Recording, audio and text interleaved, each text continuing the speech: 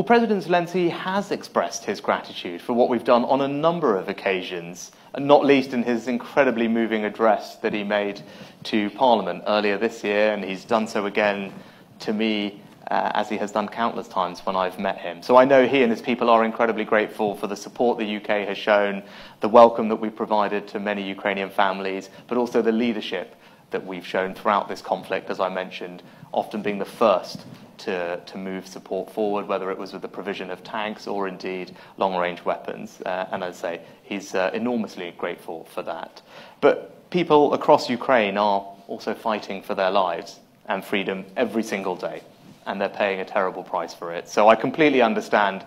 Volodymir's desire to do everything he can to protect his people and to stop this war, and we will continue to give him the support that he needs.